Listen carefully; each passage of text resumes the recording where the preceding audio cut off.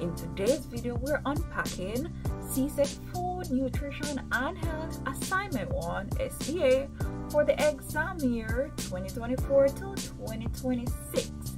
Now, were you struggling to find some suitable dishes for your hors d'oeuvres or your arranged vegetable salad? Stay tuned.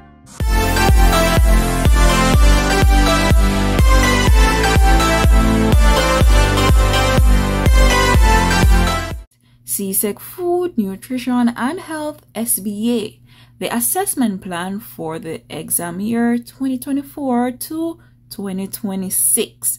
We're looking at assignment 1, which is for year 1 term 3 students, and these are 10th graders or 4th formers. All right, so in this video we're going to focus on the work activity, which is your question, the elements that you're being assessed on, assessment methods, guidelines for this work activity, and also suitable dishes for this work activity. Now let's get into it by looking at the work activities. It reads, your principal will be hosting guests for the school's annual Health Awareness Week. In preparation, the principal has asked her food, nutrition, and health students to assist her in creating a suitable menu and dishes for her guests. The principal wants light, bite-sized food items with an arrangement of vegetables. You took the initiative and provided your principal with a suitable menu reflecting her preference. As such, you have been asked to 1. Prepare and serve 2 hot hors d'oeuvres with appropriate sauces for each, and 2. Prepare and serve an arranged vegetable salad with an appropriate dressing. Question further went on to say to please note that your menu card should be made prior to the assessment. So ensure that you make your menu card prior to the assessment. I guess they have it here because students probably from prior years not having their menu card on hand, right? So don't let that be you. Ensure that you have your menu card ready. Good. Now let us look at the elements that you're being assessed on. So prepare and present salads and salad dressing. Prepare and present a range of hot and cold appetizers. Apply additional skills for workflow planning and preparation. You know, that is referring to your time plans. Good. Store appetizers and salad and also present food. So how you garnish, how you decorate, etc. All right, now moving on to the methods of assessment. Of course, you know that you'll have to do a practical demonstration. And when we speak of practical demonstration, that is where you get a chance to prepare your dish and showcase your skills. Oral questioning. The assessor may walk around and ask you what you're doing, or in the assessment of your final dish, she may ask you certain questions depending on what your dish is or about your dish to ensure that you have knowledge of what you are doing. Good. The next assessment method is direct observation, and this just simply means that the assessor will go around, see your process, walk to see what you're doing, see if what is on your time plan actually match what you're currently doing. All right, so pay attention to those stuff. And of course, final product evaluation, and this is where they use sensory evaluation to test your dish. So ensure that even if something didn't go right, ensure that you garnish it in such a way that it's so appealing that it appeals to their senses and they want to taste. All right, so do your best. If something don't go right, don't give up on any dish. Just ensure that you push through, you still serve, and you garnish, and you do it to the best of your abilities. But even though I said that, I know nothing will go wrong, right? All right, now let us move on to guidelines for these work activities. And the first guideline that we're going to look at is for the guidelines that governs the hors d'oeuvres. Good. Now, hors d'oeuvres are small, savory, hot or cold bite-sized dishes. They are usually finger foods served at receptions, before dinner, and with cocktails. Now, hors d'oeuvres for the assigned task, they must be cooked and served hot. So that simply means that you couldn't do something cold like for instance, cream cheese bites or something like that. You have to do something that is hot. So think about that when you're choosing your dishes.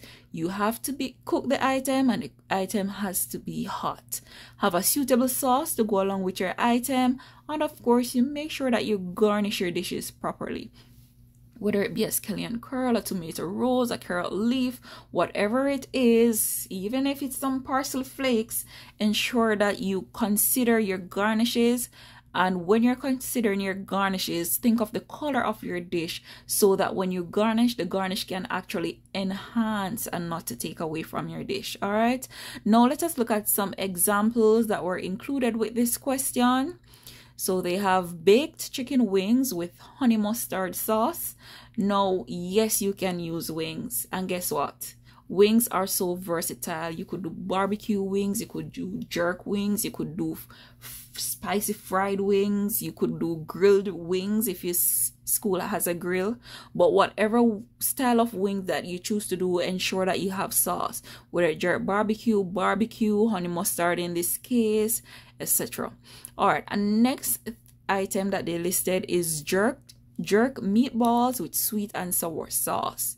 You can do different flavors of meatballs, right? It may be barbecue meatballs, etc.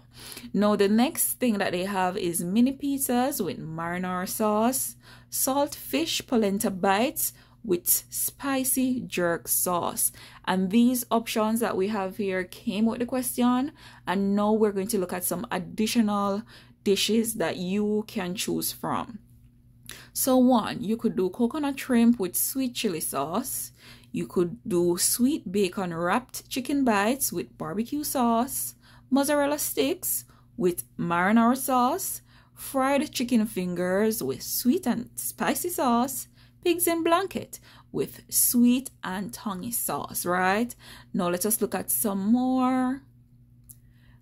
Fried plantain rolls with spicy sauce, plantain sliders with tuna patties with spicy sauce, mini burger bites with tomato sauce, stuffed plantain cups with jerk barbecue sauce, burger cups with cheese sauce, and also saltfish fritters with tartar sauce. It could also be fish fingers with tartar sauce. Now, if you see any of this that you don't like, you can always go ahead and research. Ensure that you put in hot orders with sauce.